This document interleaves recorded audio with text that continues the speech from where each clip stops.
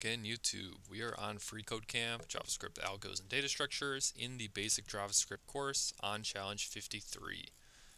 So, finding 53, we're going to learn about local scope and functions.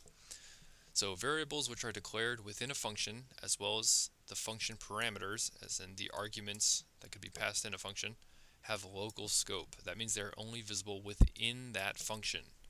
Okay? So, for example, in the myTest function here, you can see this is the code block of the function. We have a const, so a new variable called a loc, and it's equal to foo. We can console log that, and it will work. So, myTest here, that's what actually runs the myTest function, which then executes this code, which then allows it to console log.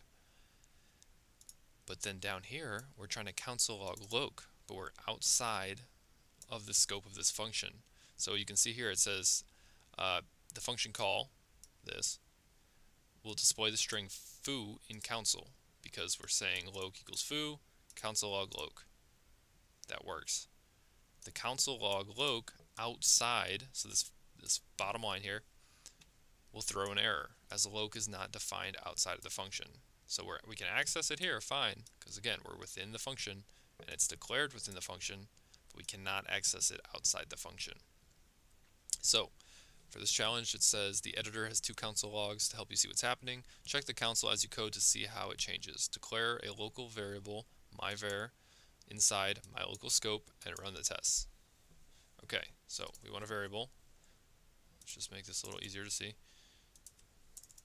So inside my local scope, this is the code block that will execute when this function is called, which it is being called. We want a variable called myvar, and we can set that to whatever. Hello, reboot. So now you can see in the console we have inside local scope, hello reboot, our variable prints, and that's because we have console log inside local scope and the variable. So inside local scope, the variable. So that's where that's coming from.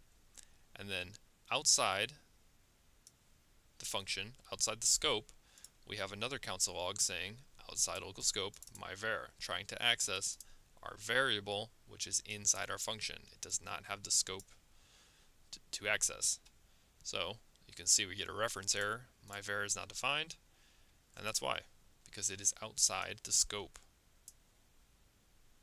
of this console log statement.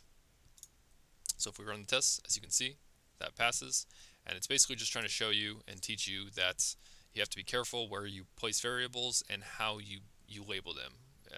Better example of that was in the last challenge, because you can limit yourself to not being able to access something, or you could be giving yourself access to something that may cause you problems in the future. So yeah, I hope to see you guys in the next challenge.